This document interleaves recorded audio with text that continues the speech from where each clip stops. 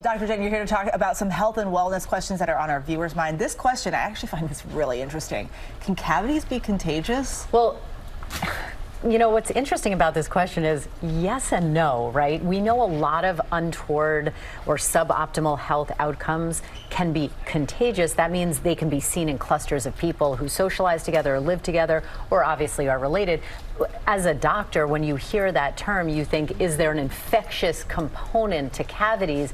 Even though, you know, cavities, by the way, for some history, have been out there since 40,000 BC. We've traced in Neanderthal skulls evidence of dental erosion in the enamel of skulls. So you have to ask, what's the evolution of cavities? There was a time where you thought infection and bacteria played a major role.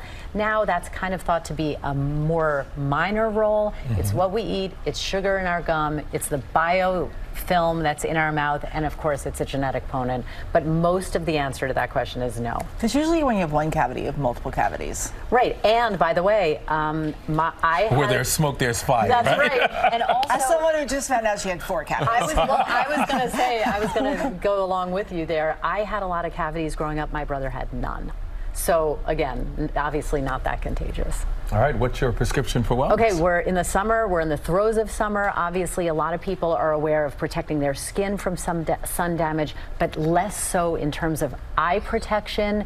So here are my tips in terms of how to protect your eyes, really 365 days a year. You want to choose protective sunglasses that block out both UVA and UVB rays. You want to wear a hat with a big brim, at least 3 inches. You have no idea how much shade that can give your eyes in terms of rebound light protection. And then be very, very cautious if you're around any reflective surface like water, sand, or snow. And again, snow. A reminder, big time. Wow. And if you are squinting anywhere, it's a sign that your eyes are getting too much sun exposure and need some protection. This is a sign to buy that hat or the sunglasses. That's right. There you go. All right, thank you, Dr. Jen. And folks, we want to hear from you, so you can hit us up on Instagram with your medical questions for Dr. Jen at ABC GMA3.